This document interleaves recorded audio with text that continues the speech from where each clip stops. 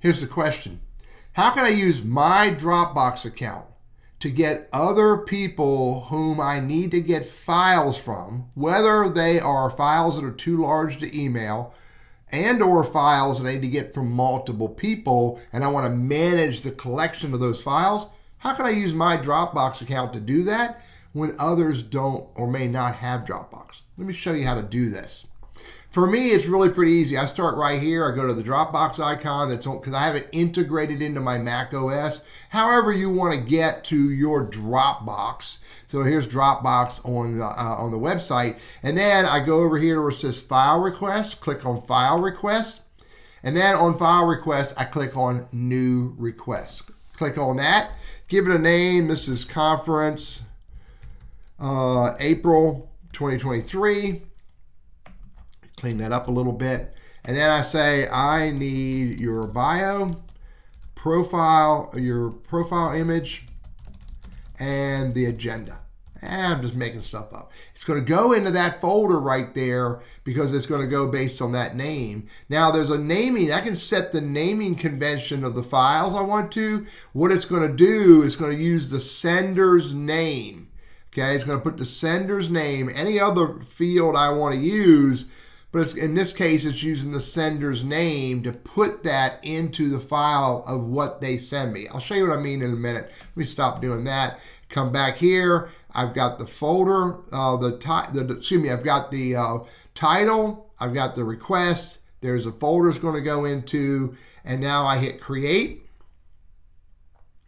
Now I need to send this to people to get these files. Hang on a second. Let me send it to Burris Consulting. Let me send it to Teddy Burris at gmail.com. At gmail.com.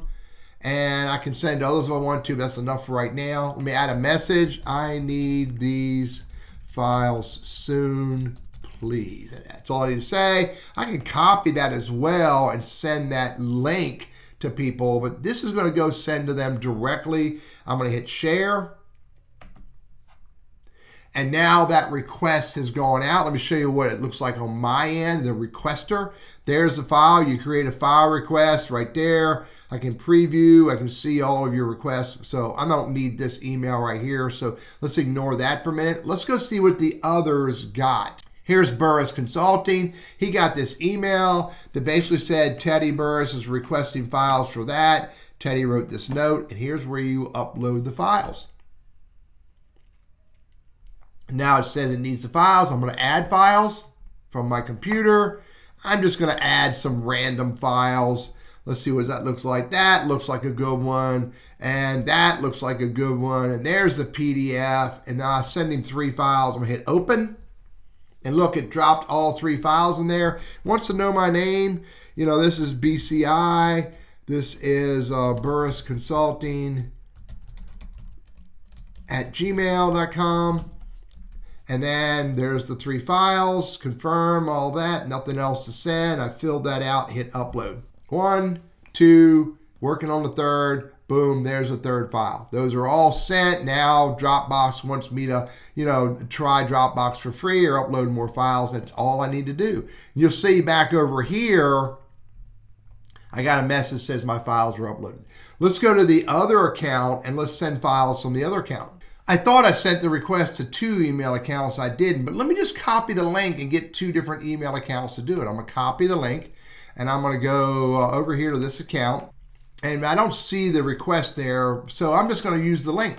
So paste the link in here, and there's a request. So this same account, this is a different account. This is Teddy Burris at gmail.com. I'm going to hit add from computer. I'm going to get this image, this image. Let me get a bunch of images.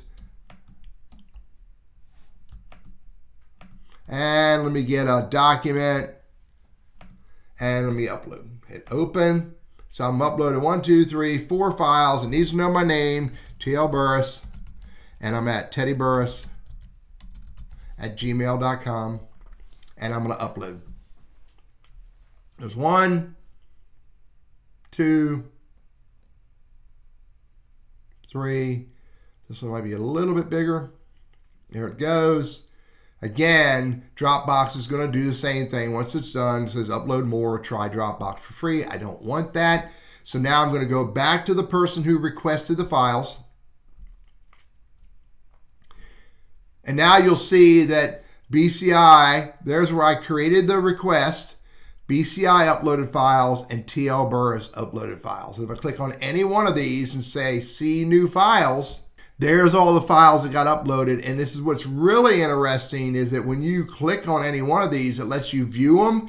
And you'll see that this is the image used to be #1 PNG, but now it's #1 TL Burris.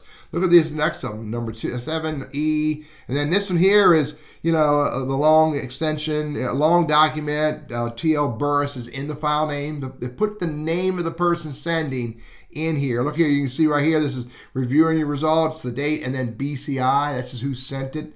Pretty interesting tactic to put the name of the person who sent the file into the file name. And so there they are all right there. And again, the interesting thing about this is I'm collecting all of these files all in one file request folder. This is a previous test, all in one file request folder.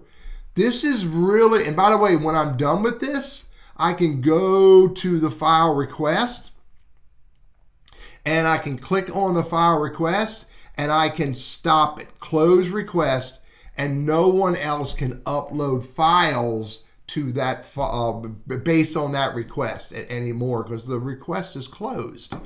This is a really useful tool in Dropbox, File Request. If you're trying to get multiple files from lots of people and you want to put them all in one folder, great way to manage the collection of those files. Secondly, it's also a very useful tool if you're trying to even collect one file that again is too big to send through regular email and the other person doesn't have Google Drive or Dropbox. I'm Teddy, your Google Workspace and Gmail guy, all about using Dropbox as well. I hope this is helpful for you.